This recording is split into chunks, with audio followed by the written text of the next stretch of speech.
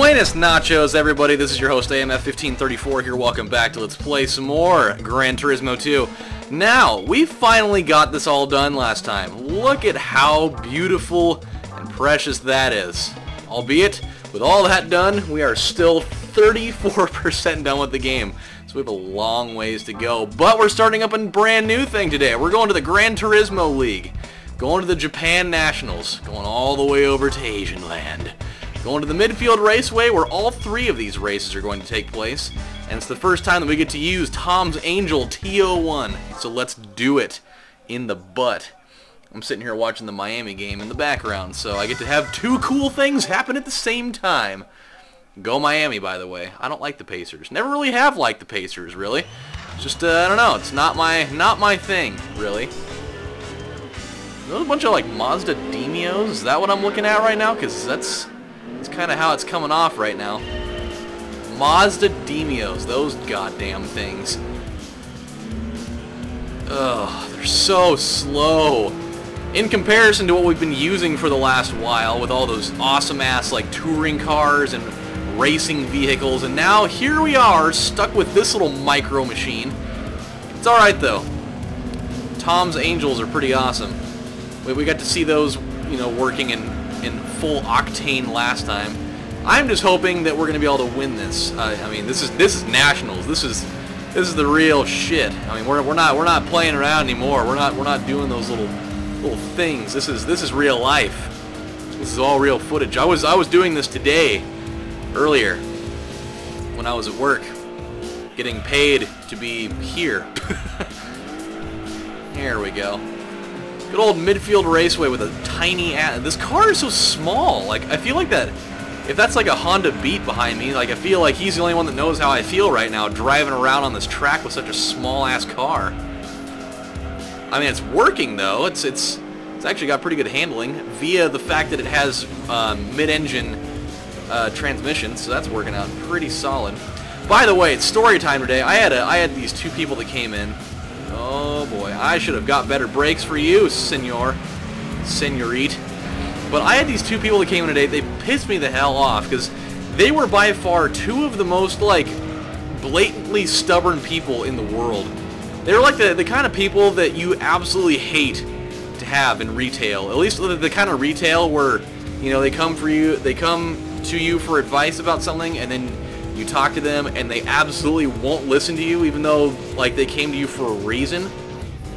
So I'm sitting here, I go and I help these people, and like the lady was a little bit less of a dick than the guy was, mainly because she doesn't have a dick, I would hope, but you never know. So I'm helping her with something, and she was okay in the beginning. She was like, okay, well, you know, I'll give this a try. Seems like a good idea. But then we move on to her husband, and he's got like the typical, well, I'm a guy, so I don't need any help with anything type of attitude, because, you know, that always gets you somewhere in life all the time. And so, you know, he's got bad acid reflux, and so, you know, I'm telling him all the different things that he can do for that, and I was like, okay, so I was like, well, have you tried ginger before? He's like, well, you know, I've tried that before, and it seems like it works okay. I was like, well, the only problem with ginger is it doesn't really like get down to the actual problem and solve it. It only makes you feel better while you have it, because it's not making it go away.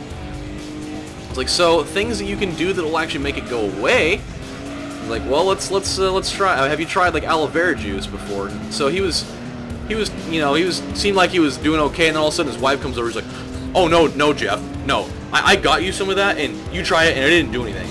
It's like, okay, well, how long did you take it for? Because if you're doing stuff for heartburn like that, you got to take it for longer than, oh, I don't know, like fucking 2 days.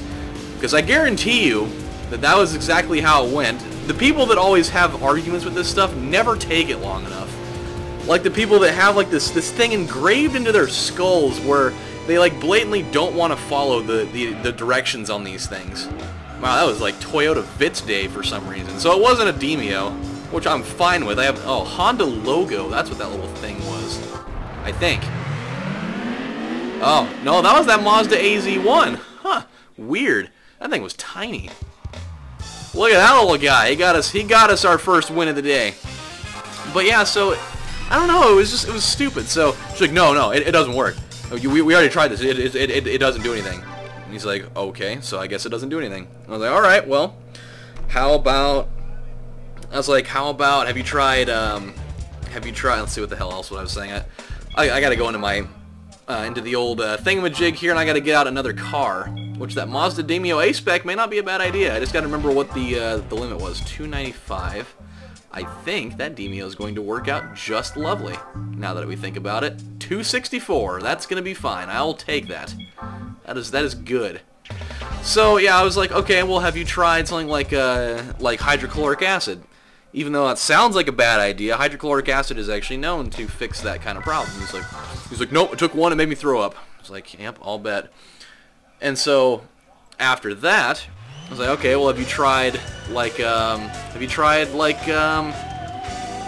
digestive enzyme complex? Because usually heartburn is onset by your body having, you know, undigested particles of food sitting in your stomach that, like, your body has to continuously produce gastric acid to try to deal with it. And so unless you have proper enzymes to address that, it's just going to keep happening over and over again. And he's like, nope, took one of those, made me throw up. It's like, oh, dude, it's like, stop making damn excuses.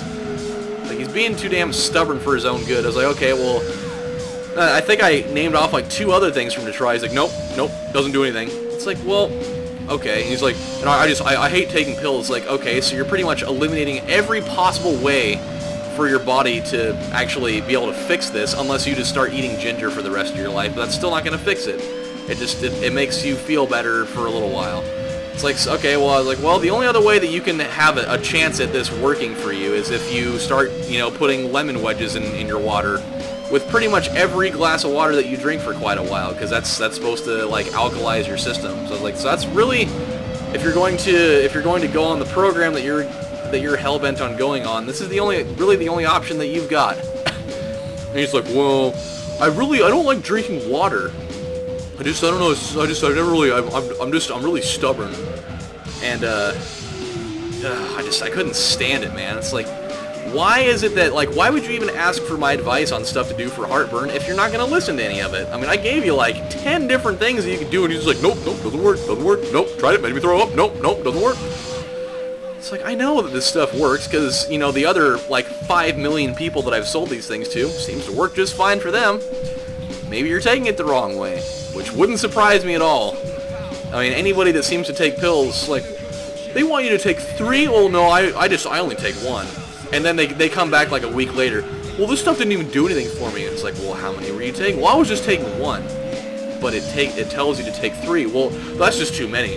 So, well, oh, really? I didn't know that you were a scientist all of a sudden. I didn't know that you're the one that made this, and that you know that by taking the amount that they're actually recommending, that's too much. Well, it might make my stomach hurt. Well, then if it made your, like, why would it make your stomach hurt? Why would a company knowingly, why would they knowingly have you take that many if it's going to make your stomach hurt? It's like, have you even made an attempt to do that yet? Well, no. Well, then don't complain like a little bitch. Just fucking take the damn thing and shove off, you know? I mean, that's the problem that I have with people sometimes. That they'll come in there and they expect you to be able to fix your problem, and then when you actually, you know, start helping them try to fix the problem, they just all of a sudden, if it's not what they wanted to hear, then they're just like, nope, doesn't happen that way. Nope, that's just not how it is. It's like, all right, well then you can go back to having, you know, chronically terrible heartburn, in which your esophageal lining is going to start eroding out to hell. So you can enjoy that. Enjoy having poopy health for the rest of your days. Ooh, didn't make that shot. Look at this. We are cruising right along right now. That, my friends, is what I am talking about. And it looks like Indiana's still holding on to a 2-point lead right. Ooh, that was a... Damn, Tommy Kira, I could have used that. I definitely have one of those, I think. No, I don't have the coupe, though. I've got that ZZ3. That would have definitely been more than what we could handle. Or more than the requirements. Well, that will no longer be required. He is in my care as of today. A foul? Stupid. I mean, as long as Miami doesn't win by double digits, even though I want them to win, my streak for the cash will be fine, because I picked the Pacers to either win or lose by single digits. So, it's all good. Okay, so 345. That's what we're going to be doing here, huh? What can we do? What kind of a grade am I gonna give you? I've got an idea. I'm gonna give you an F. That's right, a big fat F. Let's see, there's that ZZ2, but that's got way more. God, that car is so awesome looking. Look at that thing. It's so sick. I want one in my life somewhere. 383, that is too much. Otherwise, I would totally use it right now. Tom's T111. Nope, that's not going to work. How's about a Mugen Civic? No. S4, that's not going to work. Do I have two of those Angels? Tom's T0... Ooh. Hey, alright, this is going to work. That'll be fine. Okay, let's go tune that thing up a little bit. Let's go pour some lemon in that vestibule. Into Toyota. Okay, so 345 is the limit, so let's just stay in... Okay, so that's already good. Well, it looks like they've already gotten ahead of me a little bit here. Unless I already came in here and did this. I may have already done this with this car before. We can't even... Oh. So... Yikes. Okay, yeah, not gonna do that. That's a little bit much. You know what? We're probably gonna be okay. I mean, we definitely won that race pretty handily. So let's give it a quick go. I think we're gonna be all right to handle this. Oh, Miami's ahead now. Well, how's about that? Oh, okay, never mind, not anymore. Right as I say something, hey, take this. Hey guys, check this out. Okay, well, what are we up against today? Looks like I saw a Supra down there.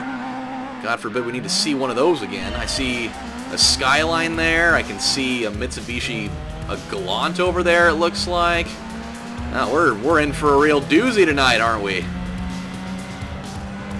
I hope that 315 horsepower, whatever the hell this thing's cooking under the old boob shirt right now, or the hood.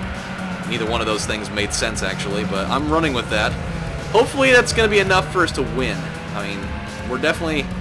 This could be a slight disadvantage that we couldn't really do a whole lot more with this. I probably could have put a port and polish on this thing, but I was a little bit lazy about it. I was like, whatever. We'll deal with it at another time. I just, you know, we've definitely won races that we had no business winning before with underclass cars. That's definitely nothing new here in the broad scheme of things. I mean, that race that we won on that German track or whatever the hell it was with that Europa car, that one still kind of baffles me to this day a little bit, because we definitely had no business winning that. Just, you know, it's taking me back, you know, okay. Please, no. I gotta deal with the Supra again. I mean, obviously it seems to be that I have better top-end speed than that car, so I'm not, I mean, that's definitely not the issue here. The issue is just, you know, executing the game plan of me winning and them not winning. Obviously, the Supra is going to be the problem. He's going to be the old kryptonite for the evening. Come on, just got to get down there. I got to. On top of that, I have to stave off these other guys too, because I feel like this is going to be where they would start trying to catch up to me a little bit, and I'm not going to let it happen. I'm coming for you. And when I get there, I'm going to shove a banana in your tailpipe and have you go straight to car purgatory. There we go. I love being able to do that. I love doing that. I don't know. There's something about, like, me just... I would hate to be the guy on the receiving end of that, being like, oh, dude, this guy's cut me off. What a douche. Not to mention scratching up all that paint. I would be pissed if that was actually like an actual practice that they did in racing, which I'm sure they probably do to an extent. I mean, people get cut off all the time. But not where you're like actually like deliberately slamming into them going, you know, 100 miles an hour. I don't feel like that's how this goes. Okay, here we go. I mean, this has definitely been a nice productive episode today. You know, barring that I win this race, well, I mean, we'll have completely knocked out the entire Japan Nationals. That's pretty sweet. Come on, we just got to do this turn. This turn is the one that would cause me a problem. There we go.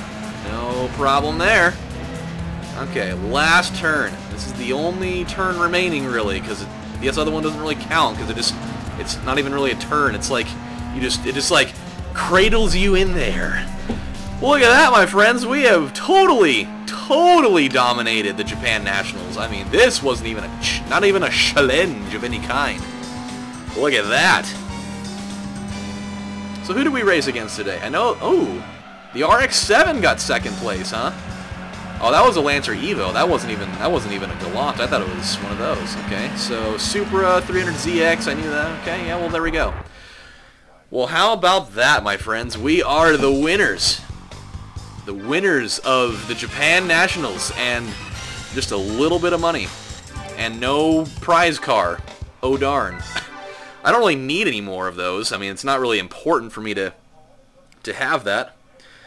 But upon that knowledge, look at that. That one's out of the way. So, when we come back on the next installment of Let's Play Gran Turismo 2, I think we might do the U.S. Nationals. Let's see what we're looking at. 246, 295, and 394. Looks very similar. But we're going to probably have to go out and buy a car for that, because I don't even think that we really have anything in there. I think that all the cars that we have that are American-made, I think, are too strong. With the exception of this one. This will definitely work. We're going to use some PT Spider action again when we come back. So until then, this is your host AMF1534 saying thank you guys for watching, and we are 35% done now. We made a little bit of progress today. So, we're going to have fun next time. Until then, I'm going to go watch the rest of the game and go take a piss. So this is your host AMF1534 saying thank you guys for watching, and I will see you next time. Bye, guys.